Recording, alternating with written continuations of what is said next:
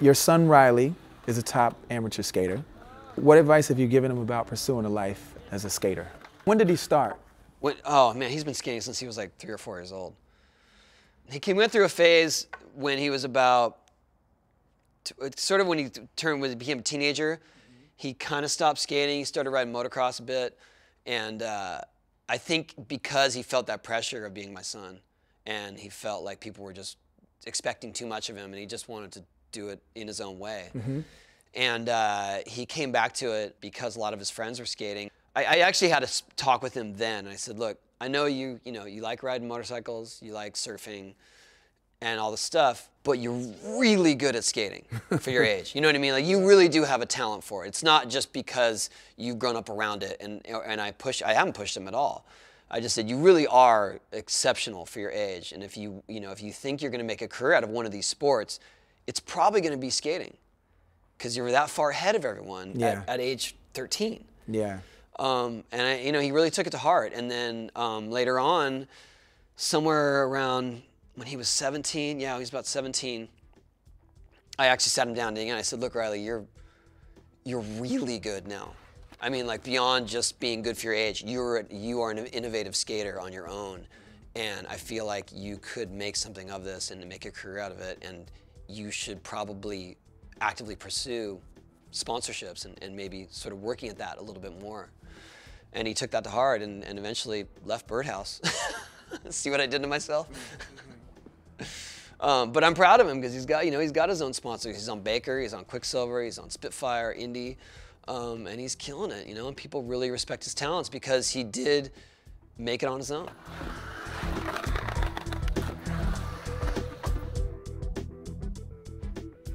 Talk about Birdhouse and how it came to be formed. Like, was that something that you intended, or do you think that that was just like laid out for you and you just looked around and boom, there it was? I was riding for Powell. I was still on the Bones Brigade. Things were kind of going sour in terms of, well, the people's perception of what Powell was, and obviously the sales and us, like the Bones Brigade guys, were considered sort of the older vert guys, out of style, and I thought my career as a skater was sort of coming to an end, and I was like, I want to do something. I want to still be in skateboarding, and I would like to do something in my own direction. Base it on good skating. Yeah. That's what I want to do, and I went and picked a few guys that I thought were the best innovative skaters of the time, and we just made our own way and started doing it. It was super fun because it was like, I don't know, it was like our lemonade stand. Anything goes. We were making our own videos, selling them for $5, and just like living it, really living it, and it was fun, but it was hard for the first 4 years, 5 years, because skating was just down. Yeah. And if you're a little company, you're really hurting. Yeah. It's cyclical though. Well, that's what we believed. Yeah. And that's why I started it then. I said, if we start a company now, when skating's at its deadest point, we're gonna make a mark in skating now. Yep. And then if it starts to rise again, we're already sitting up here as a recognized brand.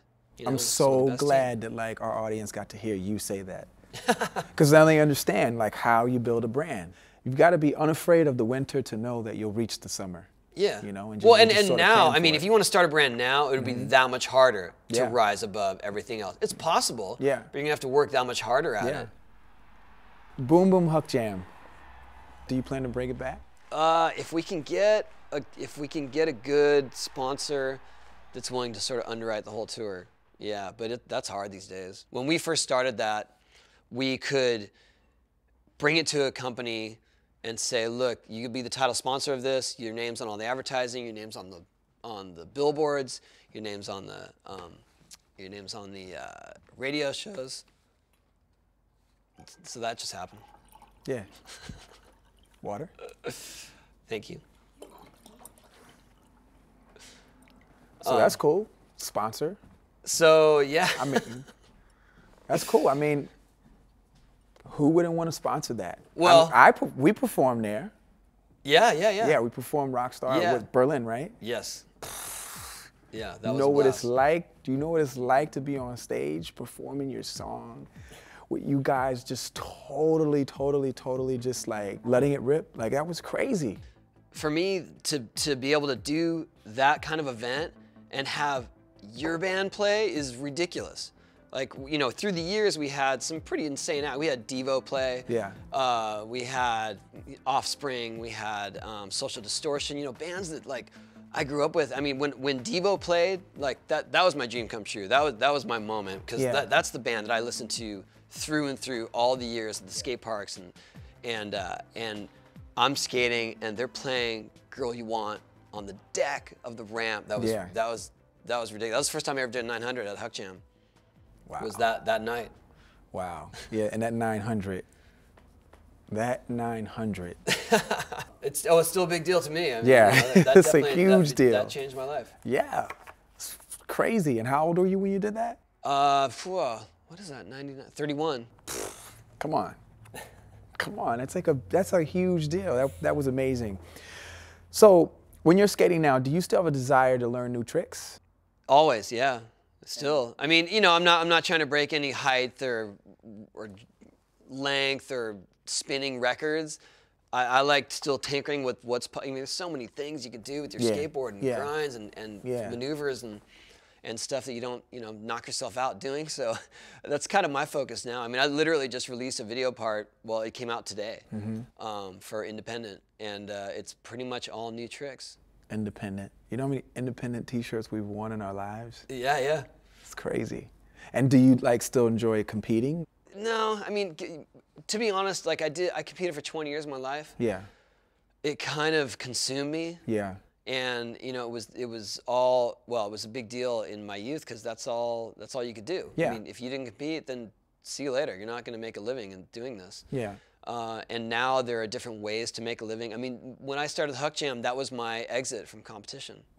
I thought I can do an event that's big, and it doesn't have to be all about battling each other. You know, it could be about working together and doing choreography and stuff like that. So I don't really miss it because I got kids, and I don't want to chase that trophy the whole time. Yeah.